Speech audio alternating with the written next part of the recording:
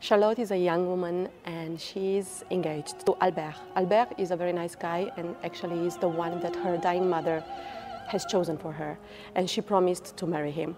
On the other hand, she has to take care of her brothers and sisters since she's the oldest one, and therefore all kind of duties and responsibilities come along.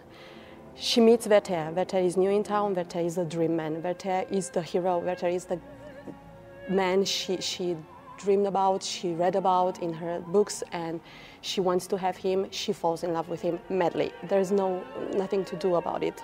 But she cannot express her love. Why? Because she's with Albert and she has to follow these principles, she has to follow her duty, and therefore she finds herself between heart and ration, between obligation, duty and feelings.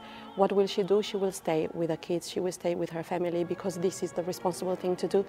But she will always love Werther. She will express her feelings for him.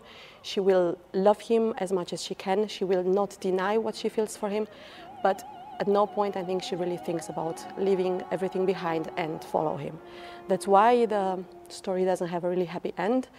But it's good when at least two people meet each other, when they know what love is, and yeah, when they get to live even for the few seconds the real passion and the real thing. It's rare and it's so important for all of us.